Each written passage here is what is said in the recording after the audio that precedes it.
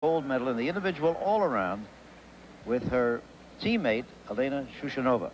Well, here she is. This is the only single event here in which she made the final. 15 years old, 4 feet 7, 66 pounds.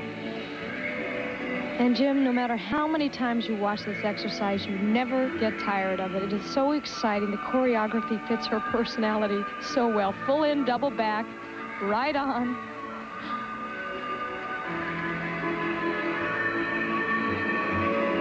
And this is where she takes off.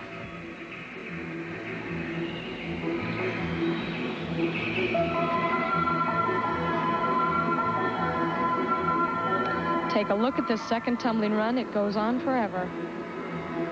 Round off back handspring, double twist, punch front, right into a back handspring, half twist. You can't even keep up with her. Ooh.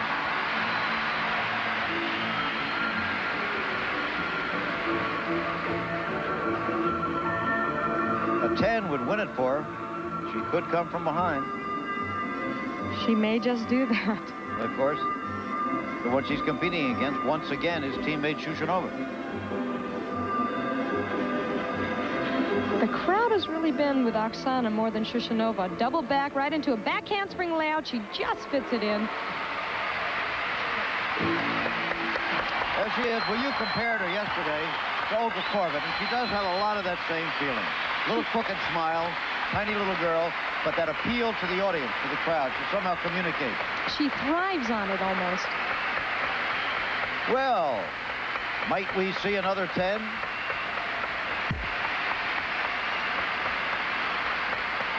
Let's take another look in slow motion at that second tumbling run.